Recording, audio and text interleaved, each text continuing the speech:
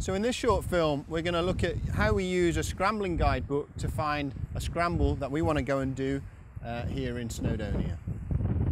So this book is a guide to 50 of the best mountain scrambles in Snowdonia. There's several books available on the market at the moment. This is one of my favourite. And a scrambling guidebook typically lists the best scrambles in a given region, and it will give them grades. So scrambles are graded from grade 1 to 3. For us, we want to be looking at grade 1 ground. Grade 2 and 3 typically is ground that it will involve the use of ropes. So grade 1 ground, it'll give a selection of the best scrambles in that area.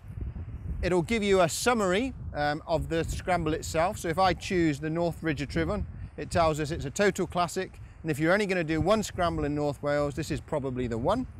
It'll tell you where to park, and in this book it'll give you a grid reference, and it will tell you how far you have to walk before the scrambling starts. So on this particular route we'd be looking at a 20-minute walk before the scrambling started.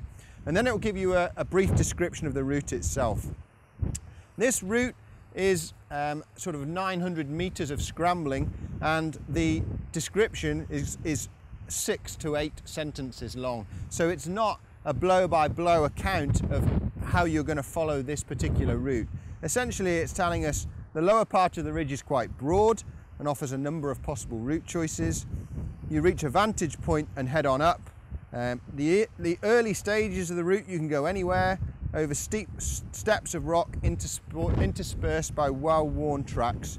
The best scramble is found by sticking close to the crest of the ridge or by venturing far over onto the right flank.